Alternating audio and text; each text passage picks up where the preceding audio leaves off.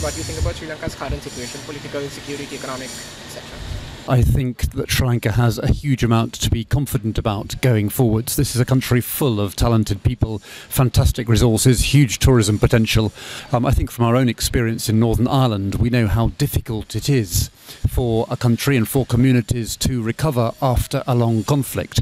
And I do think this needs to remain a tremendously important goal for politicians, for journalists, for civil society leaders and many others going forwards.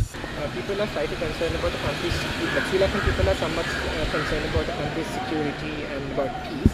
How do you see this?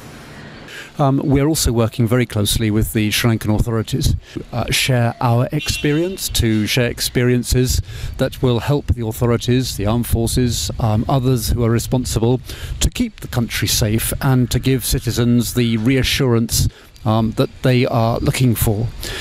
Equally, I think that part of the answer needs to lie in people in positions of responsibility facilitating and encouraging good relations and trust between peoples of different faiths and peoples of different ethnic identity.